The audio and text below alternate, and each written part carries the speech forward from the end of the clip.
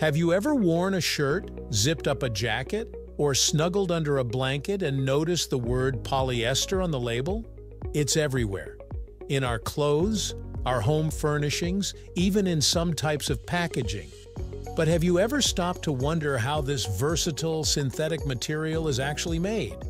Today, we're taking a deep dive into the fascinating world of polyester, starting from raw ingredients all the way to the fabric we use every day. Let's get into it, right here on History of Simple Things.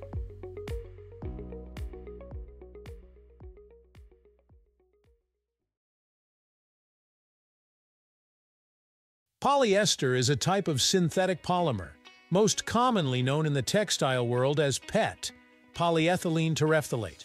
That's quite a mouthful, but simply put, it's a kind of plastic. Polyester is man-made, and it doesn't grow on trees or come from animals. Instead, it's created through a complex process in laboratories and factories. What makes polyester special is its strength, durability, and resistance to shrinking, stretching, and wrinkling.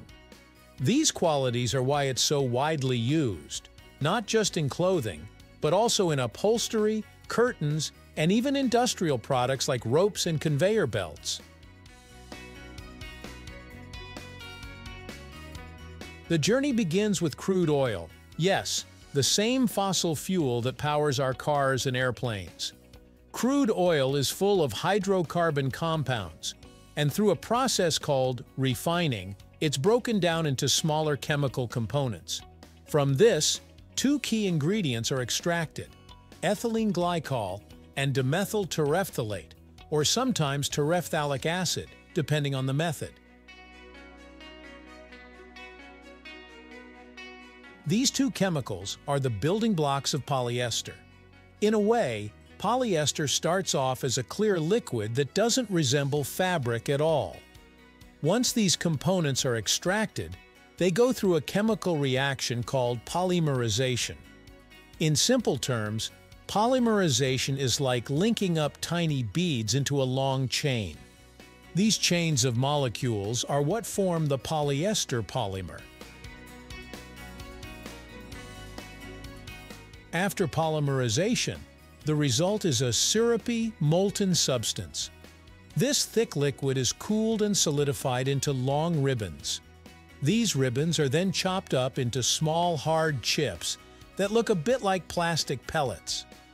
The chips are then dried to remove any moisture, because even the tiniest bit of water can ruin the next step: melt spinning.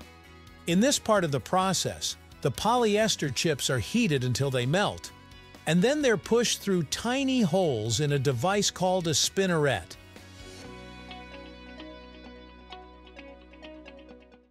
As the molten polymer is extruded, it cools and hardens into long filaments.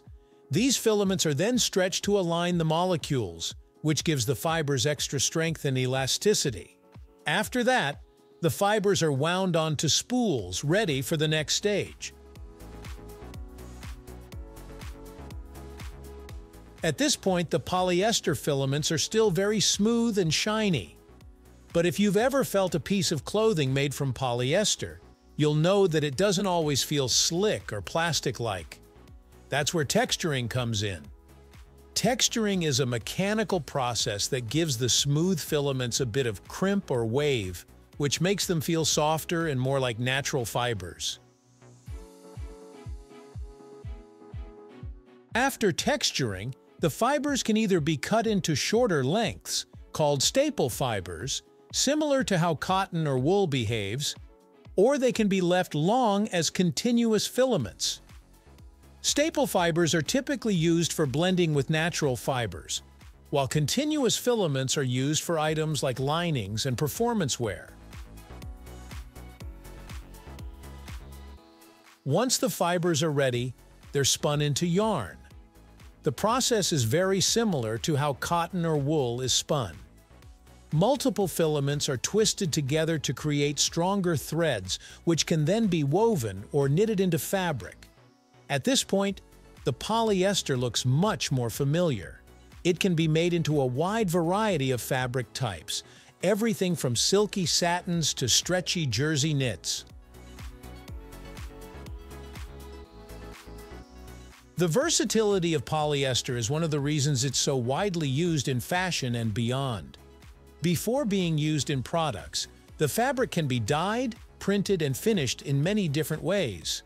Thanks to its chemical makeup, polyester holds color very well, which means clothes stay bright even after many washes. Polyester has a lot of benefits. It's strong, lightweight, quick-drying, and resistant to wrinkles and shrinking. It's also affordable to produce and easy to care for, which is why it's become a staple in closets around the world. However, there are downsides. Because it's made from petroleum, polyester isn't biodegradable. It can take hundreds of years to break down, which raises concerns about its environmental impact. That's why more and more companies are now investing in recycled polyester, often made from plastic bottles. This helps reduce waste and gives a second life to materials that might otherwise end up in landfills or oceans. As technology continues to advance, we're seeing innovations in how polyester is made. Researchers are developing bio-based polyesters made from renewable sources like corn or sugarcane. Meanwhile, efforts are underway to improve recycling systems and reduce the environmental footprint of polyester production. There's also growing interest in circular fashion, designing clothes in a way that makes them easier to recycle. With smart design and conscious consumption, polyester doesn't have to be the enemy of sustainability. So the next time you put on your favorite jacket or cozy up in your bedsheets, you'll know the incredible journey that piece of polyester took. From crude oil to lab chemicals to spinning machines and finally to your closet. Thank you for watching. If you have suggestions for our next video, feel free to share them in the comments below. We'll be sure to give you an acknowledgement for your contribution. Thank you for joining us on this journey through the history of simple things. Don't forget to like, subscribe, and stay tuned for more stories woven through the smallest details.